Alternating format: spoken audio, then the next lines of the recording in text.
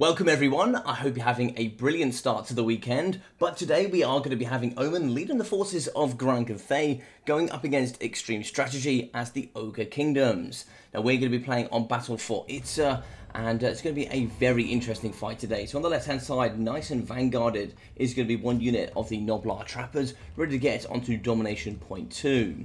Over in the trees, hiding very sneakily, are going to be the incredibly expensive Crushers. Now the great weapons here, I believe, are 1,800 gold cost, but they do bring anti-large and armor piercing to the battlefield with a 120 armor class. So they're very, very heavily armored. Good mobility there for the armor class, and a particular nuisance for sure.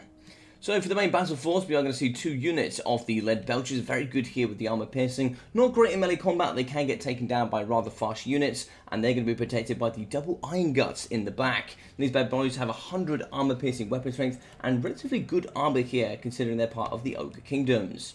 Now for the Lord Choice, we are going to have Scrag the Slaughterer bringing the big cauldron of the Great Maw, giving all that healing and base weapon damage increases. We're also going to have the Maw, the Bone Crusher, and the Bull Gorger. So here with the triple ability, so we're not going to have the extra ingredients, nor are we going to have any healing from Scrag. We are going to be having the Hunter as the hero on the side, good anti-large and armor-piercing missiles. You can throw those big javelins at a 120 range. He's going to be having the abilities of Bang Stick, as well as the Crippling Throw, which can be rather devastating. So, do you hear the Rohirrim call? As we see here, Peasant Horsemen backed up by Jade Lancers with the triple gold chevron coming here throughout the battlefield. Yes, you're right, there's going to be a full cavalry build coming from Omen. In the sky, we are going to have the Lord of Yin here with the Arcane Conduit, the Mastery of Element Winds, the Ancestral Warriors, and the Missile Mirror. In the backside, we are going to be having more Jade Lancers and a Wujing War Compass. Even here, coming at a triple gold chevron. The big bad boy is going to be bringing the Nexus of Element Winds, an extra of the Mastery of Element Winds, the Celestial Comet, and then also here the Celestial Lightning. So really super fun build here coming from Omen. I love the full cavalry effect, but we've got to be careful there of those lead belchers. They'll shred through any of the cavalry here rather quickly. Crushers in the back are also going to be a bit of a nuisance, anti-large and armor piercing for the cavalry. So they're going to have good mass here to pin in other cavalry and certainly take them down rather quickly. Jade Lancers here, two units on the right hand side, one moving into the middle as well. As we get the Lord Choice coming across, the lead belchers have had a missile mirror on them, so we can see they are going to be firing. They're actually going to be shooting back upon themselves, which is a little bit of an issue here. We can see that Extreme Strategy isn't going to be seeing this, so there's going to be a lot of damage here coming on back on to the lead belchers themselves. Over on the left-hand side, we do see the lead belchers fighting up against Peasant Horsemen. They do manage to get the charge. I think a couple of cannon fire missiles were coming into the face of them as well, so they're going to get dragged down rather quickly. So for summons, we are going to see some more of the Peasant Horsemen charging forward. You just want to use this cheap, cheerful cavalry to get into the face here of the lead belchers and certainly compromise them where you can. So it looks like the majority of the Ogre Kingdom is going over towards Domination Point 3, trying to capture one of the points there. Over on the right hand side, we do see Jade Lancers and the Wujing War Compass just going to be hanging around, acting all cool, shooting some people here outside the school. But in the middle, we are going to see the Noblar Trappers breaking down thanks to the double Jade Lancer sandwich. Over on the left, we still see the Jade Lancers, and we still have the Crushers on the trees. A little bit surprised about that. More Fan Cavalry and Crushers. That's going to be about 3,000 gold here, just hanging around, not really doing too much. And yeah, a couple of units here of the cheap cavalry, but they do have triple gold chevron going to be fighting up against the lead belchers. They're going to charge in, and they're going to try and do as much damage as they possibly can. The great weapons here, oh no, it's going to be another missile mirror on top of the lead belchers. They're going to be shooting themselves down to a very low model count of 12, losing 4 models here already. Now we do see the great weapons here just charging off up against the cavalry. One does get pushed off the edge of the map, so pretty good stuff coming there, but we can get now the resummon here from Omen. So we actually have some of the more Peasant Horsemen charging the backside up against the lead belchers. It's just been relentless cavalry charges here from the Rohirrim, as they're going to be coming forward and compromising pretty much every strong element of the build of the Ogre Kingdoms. In the trees, we do see Jade Lancers getting the downhill charge on the Crushers with the great weapons. More fan cavalry coming forward. Jade Lancers in the backside, just being a bit of a nuisance over here on the left. 17 seconds till we open up. We do actually have the Astromancer in the pocket. He's going to be bringing the Harmonic Convergence. Of course, we're going to be at 130%, so it's going to give a higher melee defense and melee attack buff. And also we're going to get an increased intensity yet again because we are now going to get an Alchemist on the battlefield. The more of these we summon, the more the Mastery of Element wins we get here on the battlefield. We're actually going to be bringing the Elixir of Puissance, as well as the Elixir of Iron Skin, and the spells of the Searing Doom and the Plague of Rust. So the cavalry going to be rotating over here to Domination Point 2. Domination Point 3 is going to be firmly in control here of the Ogre Kingdoms. Not too many of their range tools left, and that's going to be rather painful. And we do see them filing here into the middle. They're actually going to be shooting up against the Peasant Horsemen. Wouldn't mind actually seeing a Missile Mirror going down on these lead belchers, being a little bit of a nightmare as well. Coming over the top though, we do see the cavalry charging across, but we see cannons just firing down the line here up against the cavalry contingent. And it's certainly taken quite a few casualties here upon the hill. Look at this! Oh my god, there's so many dead horsemen. They charge in the back here up against the lead belchers. Very, very good work indeed. We are perhaps going to be seeing, yes, there we go. We do see a crusher coming down, thump right down on top here of the cavalry. Very good damage indeed. So we are going to see some more cavalry rear-charging up against the kind of exposed lead belchers. You definitely want to have your infantry forward. We do get a rear charge on the lead belchers, and very, very good damage indeed. Peasant Horsemen going to be compromising where possible, and pretty much just keeping the Ogre Kingdom force here on Domination Point 3. Now, in the middle, we are going to see more Peasant Horsemen rotating, as they have captured Domination Point 1 and Domination Point 2, but ticket lead for now is going to be in the Ogre Kingdom favour. In the backside, the Morfang Cavalry just going to be hanging around. Definitely want to see these getting more across the battlefield. We do see some now starting to move. Looks like the Alchemist doesn't want any sort of action here, and neither does the Astromancer. And in the back, we are actually going to be compromising Jade Lancers up against the Lead Belchers. So we're trying to get some Lead Belchers forward yet again, but they're going to be fighting. And I think here's something that's really important for new players coming forward in Total Warhammer, especially in the multiplayer scene. You need to have some infantry units to protect your backline range. And this is going to happen quite a bit, where you get fast cavalry contingent getting into the backside and compromising them before they can even do any sort of major damage. Over the right hand side, we do see one unit of the Peasant Horsemen bravely returning here to the battlefield. They were so close to getting pushed off, and we do see more of them coming back here as well, but there's very little of the lead belchers left. 11 models at 1,500 HP. This cavalry could come on the back here and certainly finish them off, but it looks like they are going to spot them, so we are going to get some shots here on the battlefield. Now, we do take the lead here with Omen. Cathay now in the middle, going to be getting compromised by the Morfang Cavalry. The big bad boys do bring bucket loads of armor piercing here to the battlefield, but the peasants, or should we say actually the Jade Lancers with the Peasant Horsemen, going to be trying to fight here up against the cavalry. We do have the Lord Choice in there as well, 440 weapon strength. Can certainly do some good work, even with 120 armor.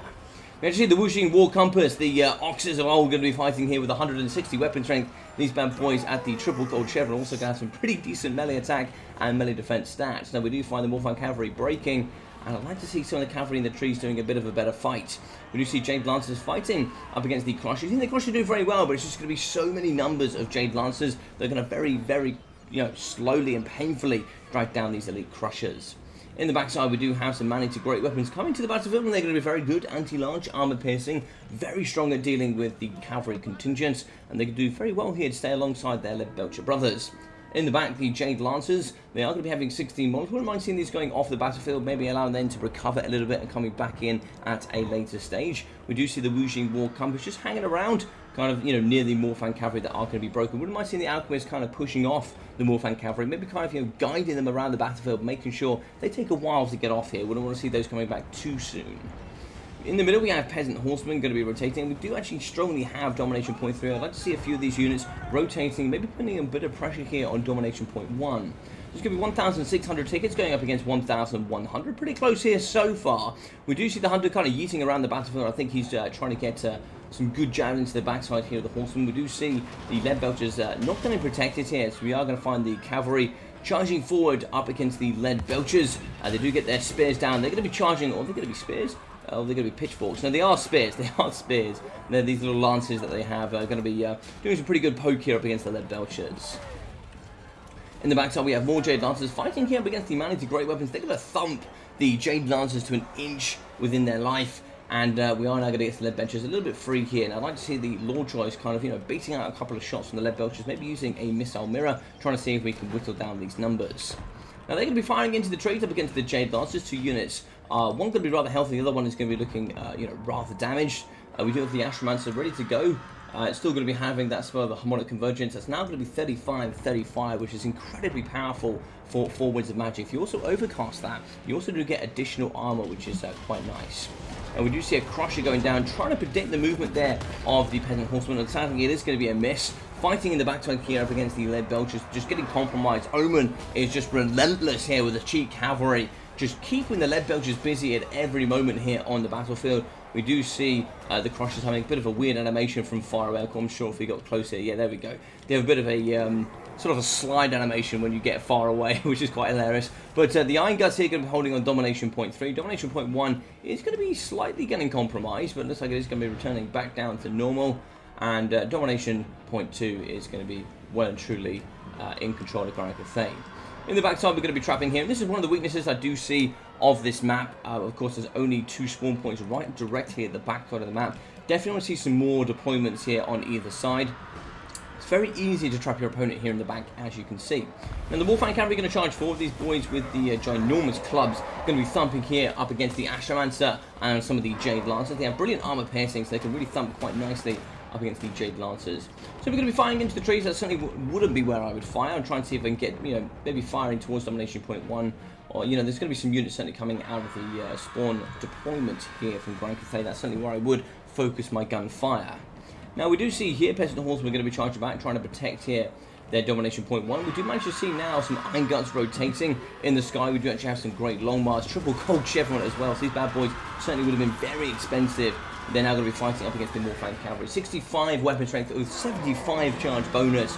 Going to be fighting here in the middle. And the Warfang Cavalry, they do have 90 armor, and they do have 120 weapon strength with armor piercing, so they should do pretty well here, you would have thought. But of course, Great Longmars have pretty good melee defense here at 43, so they're going to do pretty well overall. Over on the left-hand side, we actually see some man-eaters and some man-eater great weapons charging, 2 great weapons actually charging over to the left-hand side. This could get a pretty close game here, actually, if we push correctly with the Ogre Kingdoms. They are going to hold Domination Point 3. I think leaving that one open could be a bit of a mistake, considering it's going to be a full cavalry contingent here. There we go. We do see the return. So we do actually have the Lord Choice Scrag still going to be fighting here up against the Peasant Horseman. He's going to be up to 65 kills so far, 86 for the Iron Guts. And the Warfang Cavalry are going to be at 14. Great Longmars going to be fighting here in the middle. They're going to be looking rather healthy at 6,000 HP. And we are going to have the Lord of Yin in the sky. Wouldn't mind seeing him maybe coming over to the backside, compromising quite a few of the lead belchers.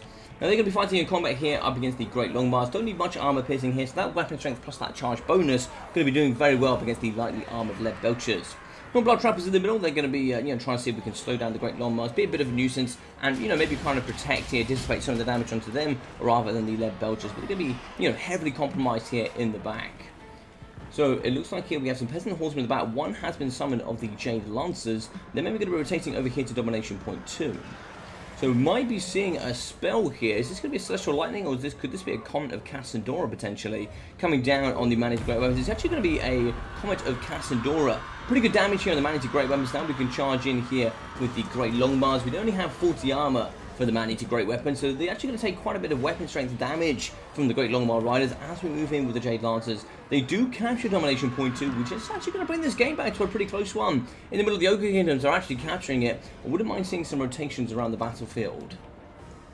In the middle, the Warfang Cavalry are going to be summoned here. We have some more lead belchers coming forward. We are going to destroy one unit of the Great Weapons, but the second one's going to be fighting rather well. They'll certainly get some good value here for themselves for sure. These Great Weapons are going to be at 91 kills, 2,100. The second one here going to be at 25 with 1,600. So looking good here so far. They're going to be fighting relatively well. Great Longmars and Jade Lancers going to be holding down the fort. Trying to see if they can capture here. They don't have as much capture weight as the infantry from the Ogre Kingdoms. And all units count as just regular infantry rather than monstrous infantry. Because otherwise the Ogre Kingdoms would rather struggle to capture. Now we do see the Alchemist coming across. He's going to be fighting here up against the Man-Eaters. Trying to support. Here we go. A good fly out and good rear charge with the Great Longmars. Wavering here is going to be the Man-Eaters. And they should be breaking. We should be capturing Domination Point 2 here rather shortly. But this game is going to be super close. We do see the Maw here getting a nice juicy spell on top of the Peasant Horseman.